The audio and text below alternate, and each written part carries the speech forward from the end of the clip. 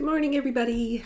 It's Shelley. I'm sitting here with a whole bunch of thumbnails, and that's what we're going to talk about today. So grab a cup of coffee. We're going to get to work. If you're new here, I am Shelley Pryor. I'm a watercolor artist in Ontario, Canada, and mostly every morning, or every Wednesday morning, I should say, at 10 o'clock Eastern time, I do a live demonstration like we're going to do today. So let me tell you, first of all, when I first heard about doing thumbnails, you know, I saw them demonstrated and I thought, well, okay, and I tried it. And I basically tried to do what most people do, which is to create like a little mini masterpiece. And that really wasn't working so well for me. And I thought, man, I'm using up all my time when I could be actually doing my painting. And why am I doing it small? But here's the thing.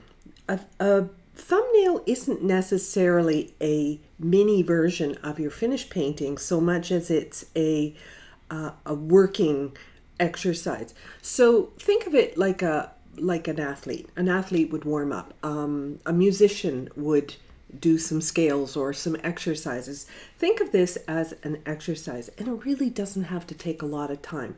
The more of it you do, the better you get at it, and you'll start to understand the value in it a little bit better as you go along, because you will learn how to break down your bigger painting into more efficient steps. It's like a little practice run, but without all the detail. So let me just switch my view here. All right, so we're going to go to my table, and you'll see a whole variety here of little thumbnails that I've done from various reference images and things like that. Some of them you'll see are just simply black and white, right? Others I have advanced into some color, because then you start thinking in terms of color once you've worked it out in black and white. Before I get too far though, I want to say good morning to everybody. You're Sprite Zero in you, okay. Hi, West Virginia. Renz, oh, okay. Lancaster County, Pennsylvania, wonderful. Thank you so much for joining. Yeah, feel free to ask your questions as we go along. I will be kind of watching the chat as we go along. So all you need for this is a little round brush. Well, this one's maybe, what size is this? This is a number 8 round. We're going to be working small, so you know what? You can just use little scraps of your watercolor paper, or you can use you know, the backs of a failed watercolor or something like that. You know, we all have those.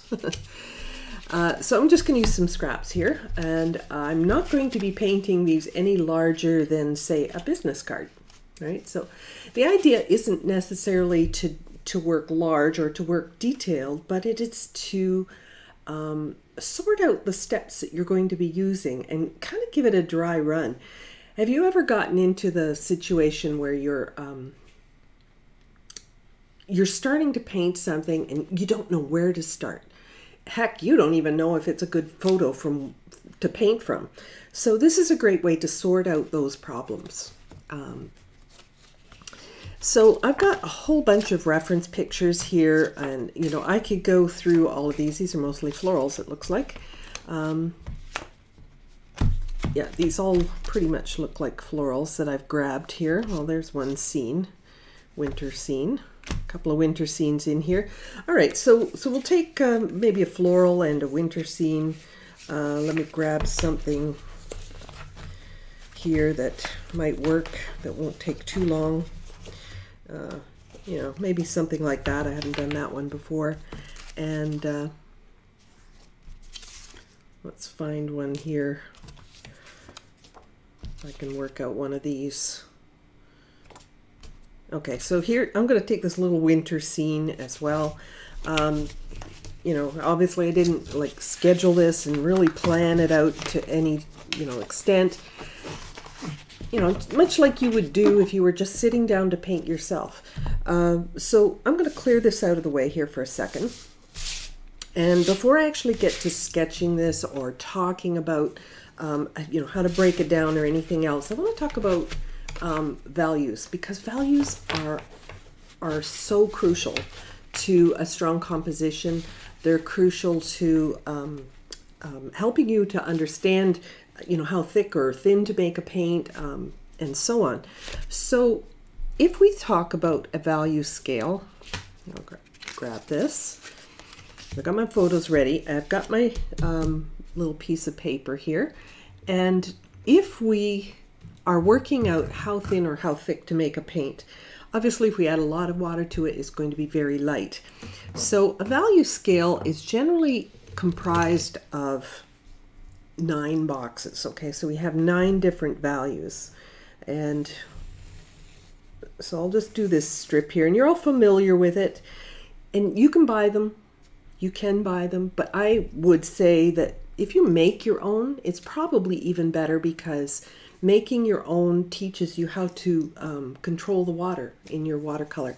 So making your own is good, and it's a good idea to make it for each of the colors that you use as well. So, so these are all boxes: 1, 2, 3, 4, 5, 6, 7, 8, 9. Oh, I worked out pretty close there. Okay, so we've got 9 boxes. I'm going to zoom in a little bit on this. Now, 1, 2, 3, 4, 5, 6, 7, 8, 9.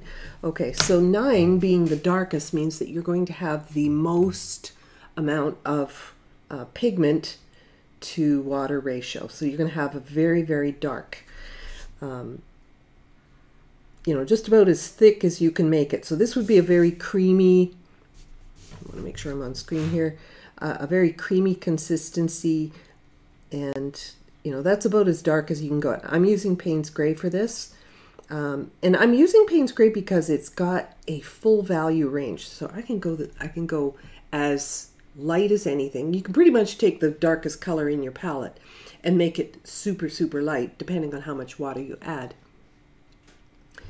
Now, if I dilute this a little bit, I will get the next value, which is an 8, and so on. So I'm just going to go down the value scale here, and I'll have to leave a little gap in between so it doesn't run in between. And I'm just going to keep adding another drop of water to this as I work my way down. And eventually I'm going to get to the point where I'm painting with basically just nothing, just water. So slowly going to get a little bit lighter as we work our way down. And actually just doing this exercise, this grayscale exercise, teaches you to do things in increments as well. So it will, help you to judge how much water you need to be adding to something in order to get it as light or as dark as you want it. Getting the right value when you're painting in watercolor can often be a challenge. Now, I'm probably going too light too quick here, but we'll see. I'm adding just a drop of water each time, so it's slowly getting lighter and lighter. Now, there's not too much difference there. I probably need to add a little bit more water.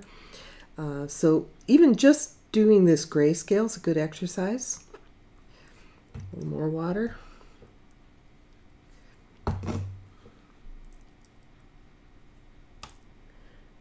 All right, so I think I've probably gone a little bit too quick here, but we'll see.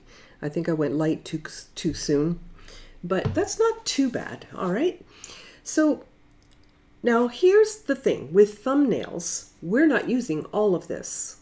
So what I'm going to do is I'm going to break this down now into, because this is going to help you simplify your watercolors. I'm going to group this like this: 1, 2, 3, 4, 5, 6, 7, 8, 9. Okay, so why would I do this? Mainly it's to help you simplify and to sort out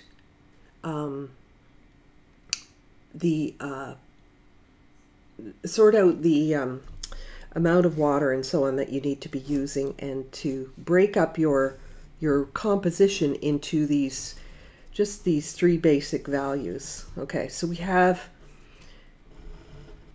this, something like this. One question that just came up is the difference between value and saturation.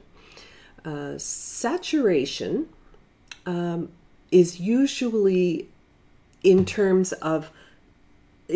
used in terms of color intensity. Intensity meaning how pure and vibrant and clean the color is. So if it's highly saturated, it's very rich. It might be up here in your 9, but it's also very saturated, so it has a lot of pigment in it. Struggling to get it with different other mediums. Difference between value and saturation. Okay, so value and saturation can be sort of used not quite interchangeably, but they're very, very similar. Sometimes when people are talking about saturation, like I said, they're talking about the color intensity. You know, saturated color means like that it's very pure color. Now, if I took a brown, for example, and I put that on my paper, I wouldn't call that highly saturated unless it was just a whole lot of pigment. But anyway, it's something that you know, people will use different terminologies for things, but saturation and your rich color here, that would apply to this. You wouldn't call 1, 2, or 3 or anything in this lower portion of your grayscale. You wouldn't call that color, like you wouldn't call that color saturated because it's got so much water in it. So I guess I hope that explains that. But getting back to this, we don't even have to do anything here. I can basically just take this grouping and call it white. Let's call it white. Then we'll take this grouping here and we'll make it really dark. So let's just go really dark here.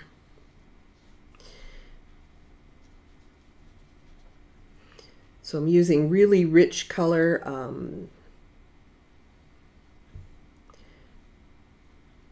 I've got a lot of pigment to water ratio, so it's going to be very dark. Now the only thing I have to sort now is to get something in this mid-value range.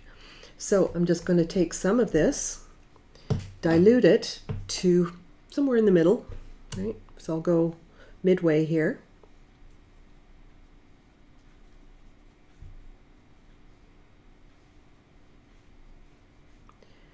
All right, so here's the exercise. See if you can do a painting with only 3 values. Sometimes you have to have 4, but most of the time you can break down a painting into 3 simple values. And if you can do that, you can definitely plan your watercolor with greater confidence and ease as you're painting. The one misconception that I had about thumbnails when I began was that I started immediately putting little leaves on trees, and I put the siding on the house and the windows and the all this kind of stuff, all these details into my little thumbnail. But the idea behind the whole thumbnail is to break it down into the major values and the major shapes, just to see whether or not everything looks correct together. Let me bring back a couple of these examples just to show you what I mean. All right, so here's a simple landscape here. This one actually does have more than, this one actually has probably, this might have 4 values. Okay, so I've got my white, which is my roof. I've got my grass and my sky. Both of those are the same value. So those actually would be my mid value here. And then I have the dark side of the barn and so on. And that is the darks here in the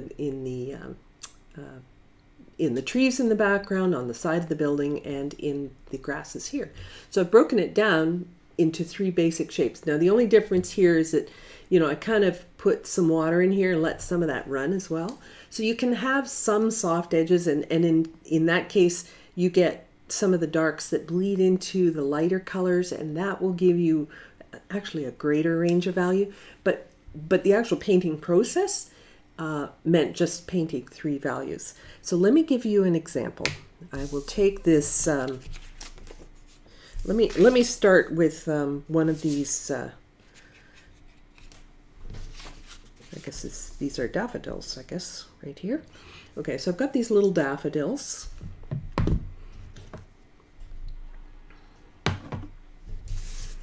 Okay, I have not painted this before, so this is going to be a little bit new. I'm going to look for my basic shapes. So with my pencil drawing, I'm just going to be putting down basic shapes and so on.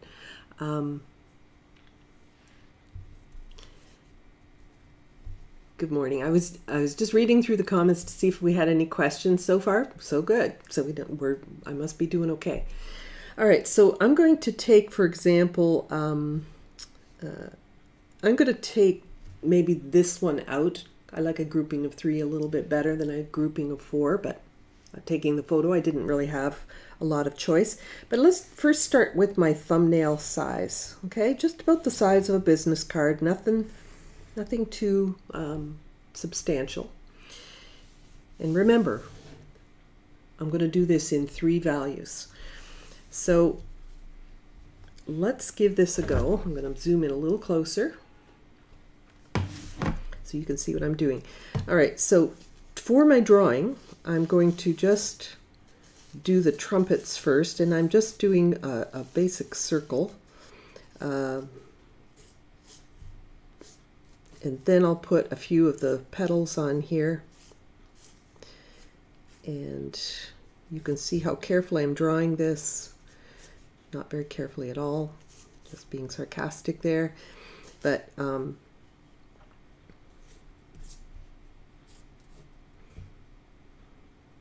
okay, and then there's maybe like a little, there's leaves and things like that. So that's my drawing. It's not very fancy, as you can see. It's doesn't even really look like anything. Anybody looking that probably wouldn't even know what I was drawing. But I'm just looking at basic shapes. So one part of this exercise is learning to squint your eyes. Just look through your eyelashes.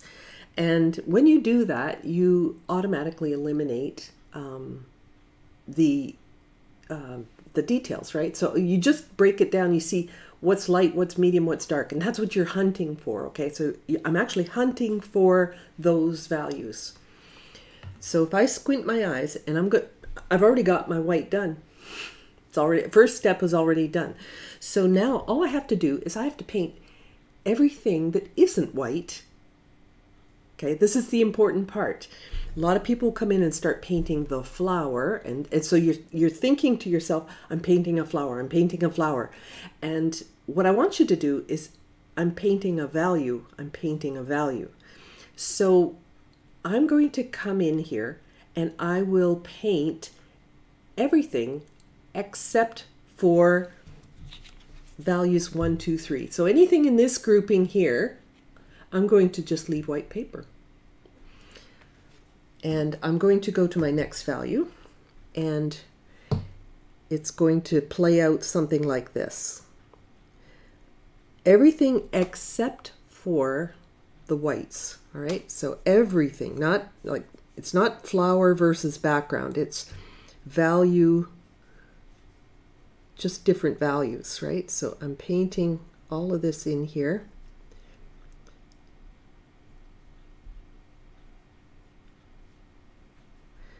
And it's all going to be this mid value. And when I paint this, it's not going to look like anything. It's not going, nobody's going to understand what this is at this stage.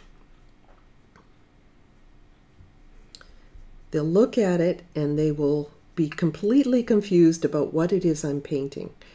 And often when I have a class and I'll be saying to people to, to add more value to, like, add another value or make something darker and so on. What I end up getting from them is, a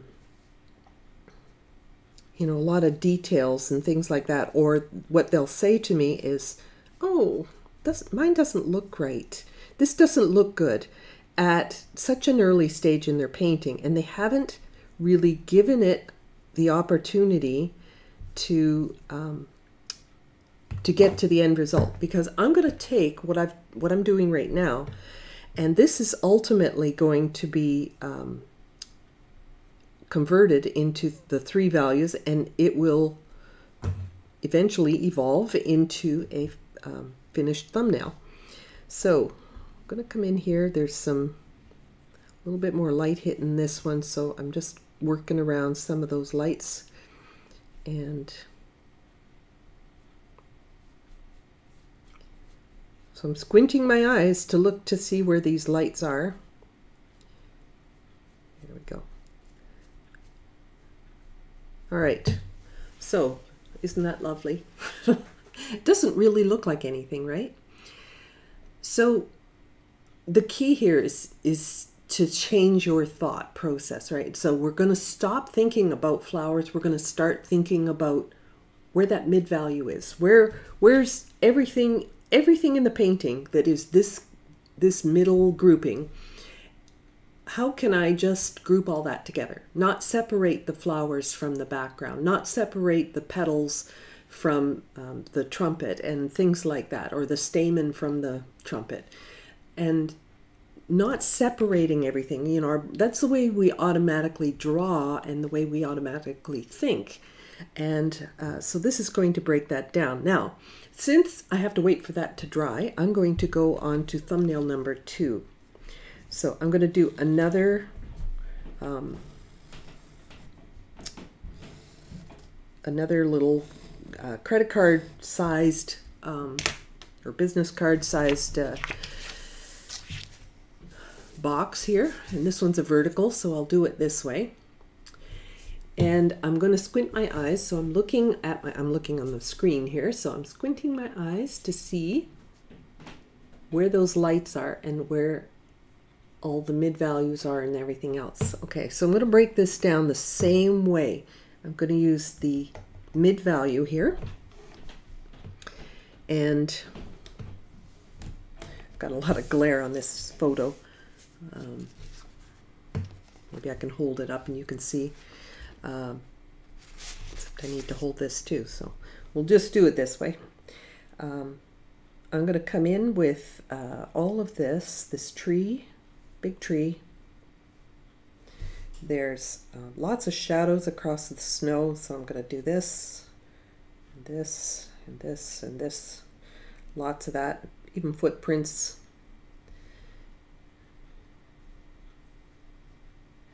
Everything's connected. It's not separated the way we want to normally do, right?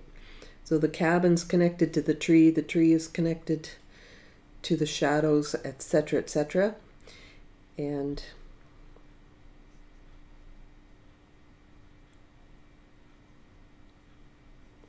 so I'm no longer looking at trees and cabin, I'm looking at shapes and values. And that's what this exercise is all about. All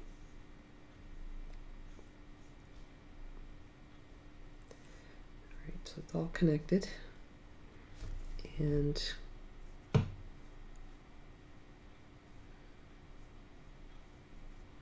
this is all trees and stuff back here. All right, so we'll put some trees back there. Now that doesn't look like anything, does it? Anybody looking at that would just think it was a bunch of scribbles. So now how can we break this down? That one was a really fast one. Let's put a little bit more in here. Landscapes do tend to be a lot faster than say portraits or anything like that. But there we go. So we have those long shadows. We've got the trees and we've got the cabins, all the same thing. These little marks in here that you see, these darker marks, that is the embossed Arches logo. So that's what you're seeing there. It doesn't actually have that way. So now I'm going to go to my dark values. So this is grouping it now down into this grouping here. It's the only thing I have left, right? I only have one more thing to do. So really these exercises can be so quick. It takes a lot of thinking though. Like I'm talking about how simple it is, but it does take some thought process. A different sort of stream of thinking than you're used to. So that's the part that's going to be harder for you. So, but it's a scrap of paper. You can practice it and you can really get your head around it. And then, you're right, David. I'm actually painting two values at once because the white's already on the paper. And I am not avoiding the darks. The dark's going to cover up any of the light, as we're going to find out. All right, so now I'm going to come in here to my first one with the flowers, and I'm going to start breaking this up. All right, so we have leaves back here. And now a lot of this, you might consider some of this detail. Yeah, I suppose in some ways I'm doing detail, but I'm also going to be working around what I've done, so that I have to be detailed in that sort of thinking, I guess. But the actual flower, and I could even hint at a little bit here. So I'm going to come in with some of these darks, and I've already got some mid values in there, so they don't all have to be, like all of the background doesn't necessarily have to be dark. I can actually just come in and paint some of this. Now I eliminated this flower, so I'm just going to paint leaves and stems in here.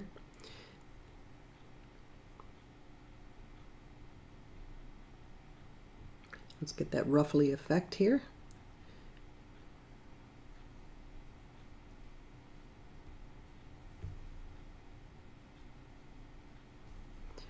And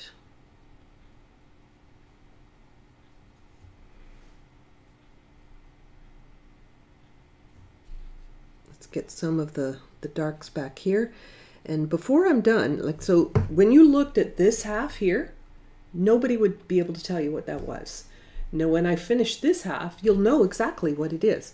So this is the whole thinking process that we're breaking it down into. And when you actually think of it in terms of just simple values, you can put in more effective washes. You can do your watercolor in fewer steps. And you know that if you are doing your watercolor in fewer steps, it's going to have a fresher, more spontaneous looking result. If you are going back in layer after layer after layer, unless you're experienced, right? If you go back in too many layers and you start, trying to adjust and fix the value or fix the color and so on, things can start to get a little bit muddy. So that's why this is so helpful. All right, so I'm going to come in and I want to go around some of the petals down here. This is really a dark area, this whole thing down here. So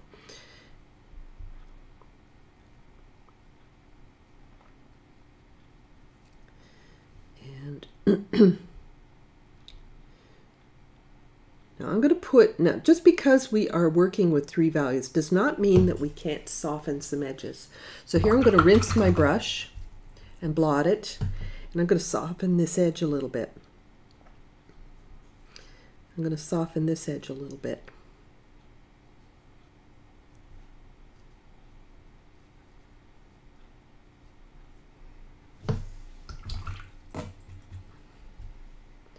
It's still not like highly detailed. It's not like super accurate or anything like that.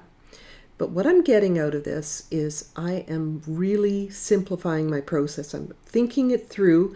I'm working out all the bugs. You know, sometimes you find in the process of making your thumbnail, oh, I should have done something different. Well, wouldn't it be a lot better to take 5 minutes to do this and have it all sorted out than to get to the end of your, or get to that point in your painting only to find out that that wasn't a good option. So this is a great way to get a dry run, sort of like doing your scales in music, warming up as a athlete or anything like that. You know, this is a terrific exercise for that. And I used to hate it. I thought, I'm just gonna, you know, why am I wasting all my time when I could be painting my painting? You know, this seems like a waste of time, and I didn't understand at the time, obviously. So there's some flowers back here, so I'm just going to allude to those. You know, but I didn't understand this whole process or why it was even valuable. All right, so let's do some more leaves here and just hint at some greenery back here. That's pretty good. All right, now I've got the middle of this one to do. So right in here, we've got a little bit of that extra shadow on the inside to make it look like it's got some depth to it. I'm going to rinse my brush, and I'm going to soften some of this just to get that edge a little bit softer. Actually, I'm going to maybe put a little more in there than I have.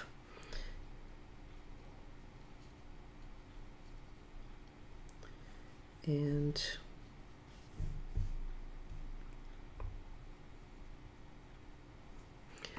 here's another edge I'm going to soften, just soften here. And we have our daffodils. 3 values. Very easy steps. The first one's already done for you, so that's pretty darn simple. So I know that if I go to do my wash in my painting, whether I'm doing it in color or if I'm doing it in black and white, I can pretty much not worry too much about letting my peas and carrots touch, you know, where I have my flower touching my leaves sort of thing.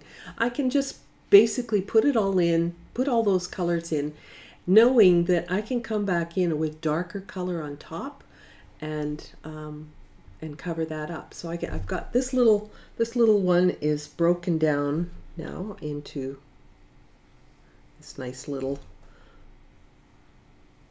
value here. This is a value study.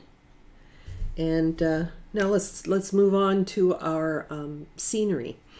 And like I said, you can use this for anything. You can use it for a portrait. You can use it for animals or birds or landscape or still life, whatever you like. All right, so now I'm looking at this photo and I'm thinking to myself, that cabin's awfully dark. And it's probably just the way the picture printed out. But that cabin's awful dark. Do I really want it that dark? I think I'm going to make it a little lighter. I mean, I can tell just by squinting that cabin almost gets lost in those trees. So this is the other advantage to using a thumbnail, is that it's going to help you problem solve. It'll help you fix what may not look good in your photograph. I could almost work just from this to do a painting, and it would be a looser painting than I typically would do, but it would be well structured. It would have good balance. It would have you know, full value range and so on. So I could do very nicely with just working from my little thumbnail. A lot of your painting can be worked from a thumbnail, and you'll find that can be a really valuable thing. All right, so I'm going to come in here on my tree trunk, and I'm going to come right down here to the, and let's use the side of my brush here to get a broken edge here on my tree trunk. Doesn't that look good?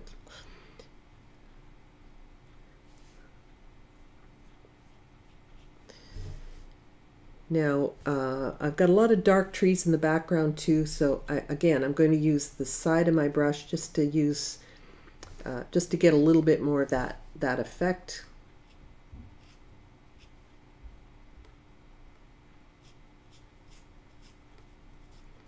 Side of my brush gives me great texture, so you can certainly simplify the process by doing this.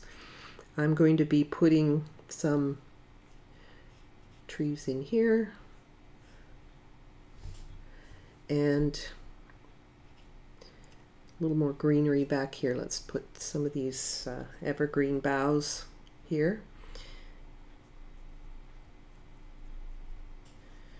And there's a lot of sort of twiggy type things here. I can just sort of put those in. Now the cabin. So the cabin, let's see how I can break this down. When you have two sides to a building, for example, if you make them both the same value, it will look like a flat building. It won't look like a building with a corner. So I'm going to put a value on one side of the building. So here we go. Value here. This side of the building is going to get some dark on it. My window is going to get some dark on it. So I'm going to have this little window here. That's a window, that little blob. And I'm going to go under the roof, under the roof here. So that has some shadow.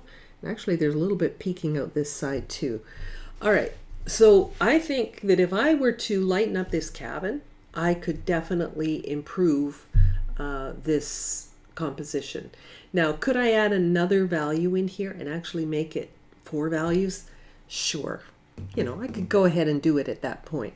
So I might take that mid value again and just let's darken this cabin a little bit, but not as dark as what we originally had. Even that might be a little bit on the dark side. So let's blot some of that off. There we go. So I think that has good balance. I could even darken this one strong shadow here. You could come in with a few more values, but don't get caught in the detail trap. The detail trap, you know what it is. You've all been there. When things start looking like they've just been worked to death, remember you're only working a size that's about the size of a business card. So don't get, you don't have to take it further than this. Just squint your eyes, look at it and go, I think that looks pretty good. Or you might say, well, I think these trees need to be stronger, so I'm going to make them a little bit darker. I'm going to maybe bring them down a little bit. This is when you do your problem solving and you work it out. Do another thumbnail. Maybe try this same scene, but make it a horizontal, or combine 2 photos and try it out. It's a great way to try things out. Thank you. All right, so that's basically what it boils down to in terms of a value study. Now, when it comes to incorporating one or more of these into color, well, that gets a little bit tougher because you have to now convert those values. So we're looking at this type of thing and we need to convert these into colors.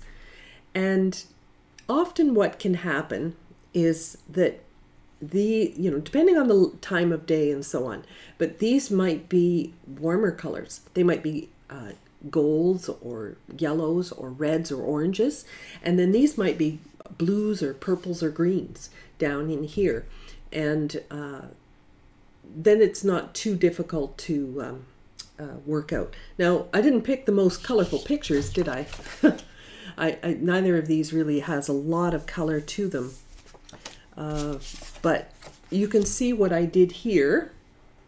It's another value study.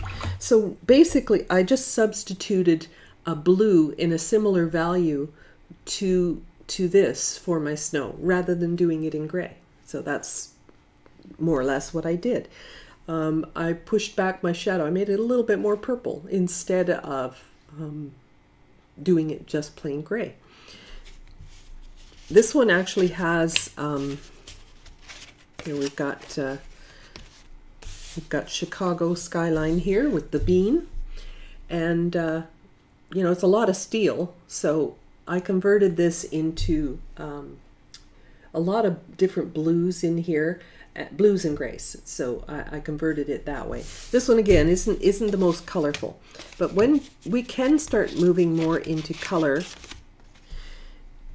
So I had my values worked out. So I had the green value, the blue value, the red value, all very similar, even this shadow. If I were to take my colors and make a photocopy, black and white photocopy of them, right, my colors would be very similar in value. If I were to just take this blue, this red, this green, and this gray, right? Lots of different colors there, but if I did it in black and white, those would all be very, very similar. They'd be very much in that mid-value range. So converting it to color simply means that, you know, you just need to hit the same kind of value. You can definitely work these together. You know, sometimes your colors can blend together. In this case, I did them separately, so there's no blending here, but they absolutely could. If I had some of this red bleeding down into my green, or if I had some of my green bleeding up into my my red lighthouse here, it wouldn't be a big, it's a thumbnail. Like, I could work it out. But that would again teach you, you know, where you want to have work dry next to, like have a dry edge or have a wet edge, you know, where I have two colors blending together. This would be very important, for example, like this is a structural building, but if I were doing a portrait, I may not want to have all those harder edges, but if I did, it wouldn't be that big a deal either. Yeah, so then I started this one off and I put in, you know, the shadows and so on. The darks, I came in and I did the darker green on the grass. I did a darker gray for the windows. I did a darker red for the shadows on this roof here and the chimneys and so on. You know, so I worked it out that way. Yeah, here's another one. This one I probably fussed a little bit more with, and you can tell it looks like a little bit more finished. This was in Newfoundland, in the church, and it too, you know, sometimes I soften my edges, like my clouds here. Sometimes my edges were just straight. So depending on the kind of day it is, if it's a sunny day, you might have you know, harder edges. If it's an overcast day, like we had some blue sky here, but if it's an overcast day, you might not see these shadows of the railing like this. They might be gone. You wouldn't see the shadow against the building and things like that. So that all gets grouped together in those same sort of values. And yeah, so this exercise is like hands down one of the best exercises for learning to cut to the chase and get the simplicity in your watercolor, to make everything look fresh, everything look spontaneous, like you know what you're doing, right? Anyway, so I think I'm going to wrap this one up. This one's not that long today because value studies are really very quick, but it helps you to determine whether or not you're even working from a good photograph, or if your photograph needs editing, and it'll help you break down the painting process as well. It's definitely easier if you are looking for photographs that have a greater value range. In other words, lights, darks, and a range in between. But this whole grouping together of these values is what it boils down to, right? Keep it simple, silly. And so the white's already done. Makes it easy. All right, I'm going to wrap this one up, and thank you so much for joining me again. Just a little heads up, next week I'm not sure what my Wi-Fi situation is going to be. I'm actually going to be at a cottage. So if I can get my Wi-Fi going, I may try and do a little bit of live video, plein air kind of thing. So we'll see how my reception is and whether or not I can get online properly with enough power, and we'll see what we can do. So if you liked this, give it a like, and we will hopefully see you next week. Thanks for joining. Have a great week, everybody. Bye.